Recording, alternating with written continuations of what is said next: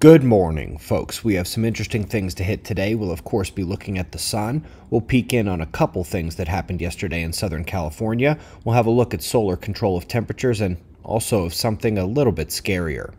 Let's start with our star, and we find the last 24 hours was mostly quiet. We have expected a break from the flaring and eruptive activity, and we've got it. C-class range solar flares only, slightly amplified solar wind, but with geomagnetic conditions remaining quiet.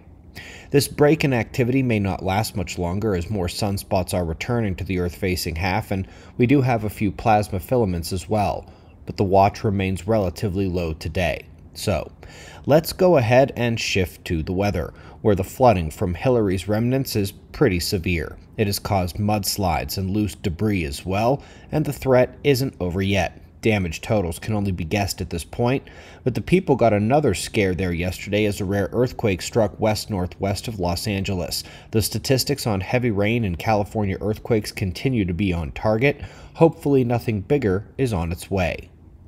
Good study up next on the temperature fluctuations and their oscillations in time based on tree ring data. Their analysis ties those fluctuations to solar activity and atmospheric coupling with the ocean, which several past studies have also tied to solar activity. Lastly, folks, we've seen studies like this before, and it's always good to revisit the topic. There appears to be an impact of solar and geomagnetic activity on Homicide.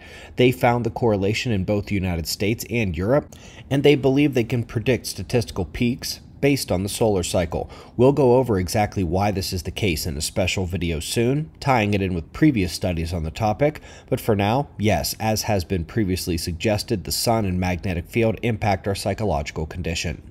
We greatly appreciate your support. We'll do this all again tomorrow, right here, but right now at 6 a.m. in the new Valley of the Sun.